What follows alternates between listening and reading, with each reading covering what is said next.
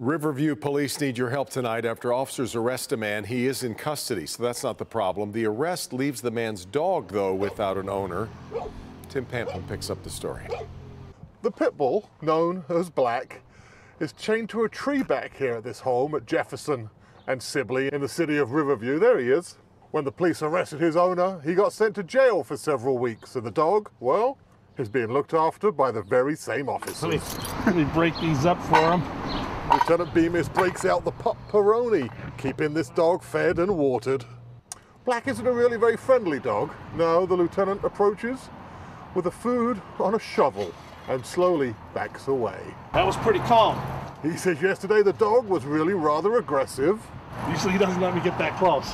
They're getting used to each other. Maybe he's starting to get used to me giving him food and water. He might like me a little better. So while the lieutenant and Black here are working on their relationship, our neighbor's dog has gotten loose. the neighbors aren't so thrilled. And me and my kids can't get out. My dog can't get out. The dog often escaping from its chain, keeping the family indoors. Olivia here says she just wants what's best for Black.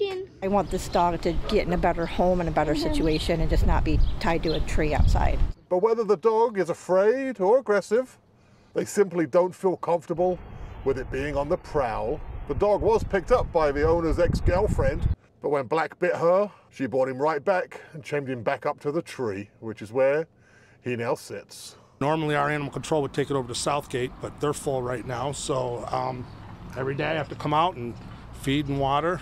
If someone's willing to watch him until the owner can get him back, I don't think it'll be more than a couple weeks. Give us a call and we'll work with them. Now, we did reach out to the Detroit Dog Rescue Mission. They're on the case. They say hopefully by tomorrow morning, Black will have a foster home awaiting for his owner to get out the clink. That's the scene in Riverview tonight with the night camp. Tim Pamplin, Local 4. All right. Part of the job that I'm not sure. Hadn't thought of. Yeah, but exactly just, right.